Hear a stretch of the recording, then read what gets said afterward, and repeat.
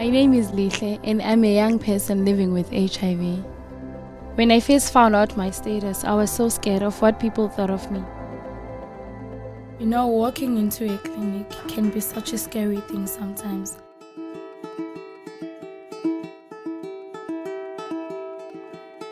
Lihle boy! You children of today, I don't know what you want really in life. Sister, I have to go. You go where? I have to go to check my brother.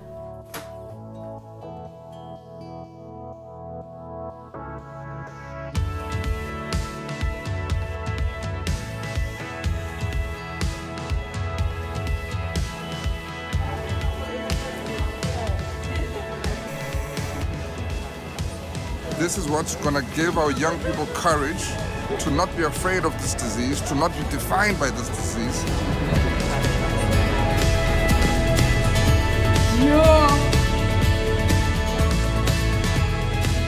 I felt judged and disrespected. There was no privacy involved. Receptionist started mocking me. After counseling.